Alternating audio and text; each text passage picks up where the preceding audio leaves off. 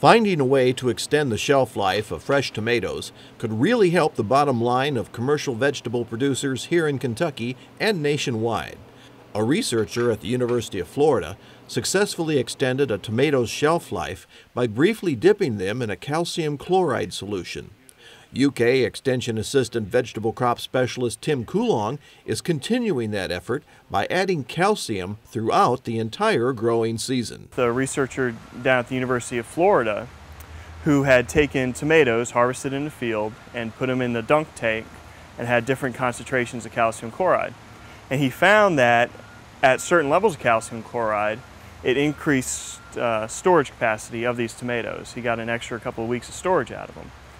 And so they approached me with the idea of, could we supply calcium during growth to improve storability of tomatoes?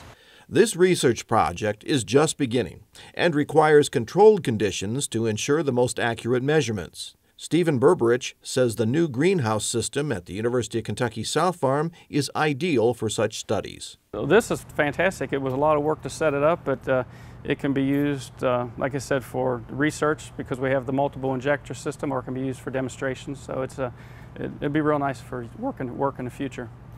The controlled research setting includes a sophisticated hanger system to help support the plant and maturing fruit. Sunlight sensors control irrigation and maintain moisture within proper levels. Bumblebees are used for pollination, as well as beneficial insects to provide a chemical-free alternative to protect from pests such as aphids.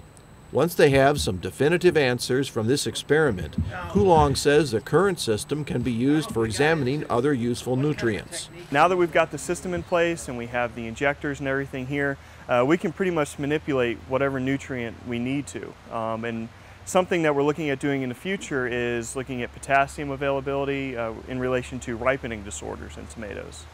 That's a serious problem for growers in Kentucky. It's been researched fairly thoroughly, but there's still some areas that work can be done in.